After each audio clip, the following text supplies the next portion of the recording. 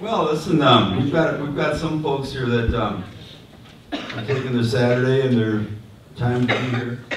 Jim Abeler, Jim was running for Senate. Jim, give a little wave to everybody here. Thank you, my friend. And you know, by the way, Jim was here at several weeks ago at our La Familia Latino Family Festival event.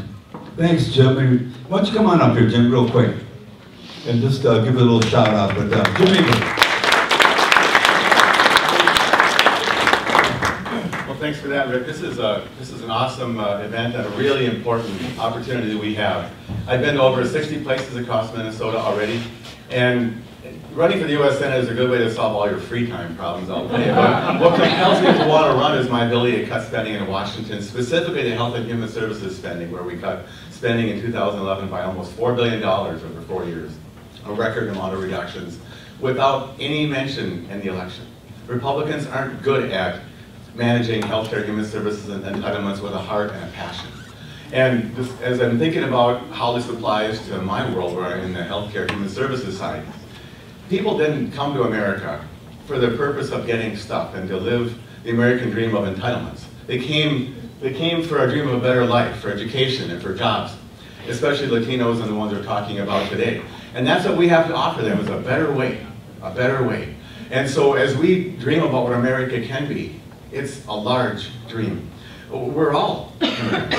300 years ago, 100 years ago, my families came. And as I travel across Minnesota, I've fallen in love with the diversity and the complexity that our culture has, and a lot to offer everybody who will join us. I love what you said about Latinos have had a proud history at every level. That's a remarkable thing to say. That's a message we have to do. And so as conservatives, we have a message that people can embrace, and to be powerful and to lead and to be proud of America and what it can be. And not just as Republicans, that's the theme today, but what America can be as we all shoot high and embrace those who come to join our country and in our dream. So that drives me as I run. And I'm even more empowered now as I go across.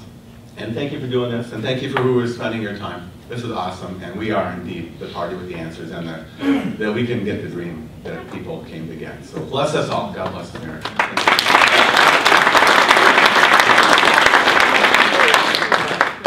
I'm not going to pull that Marco Rubio, get my water right here.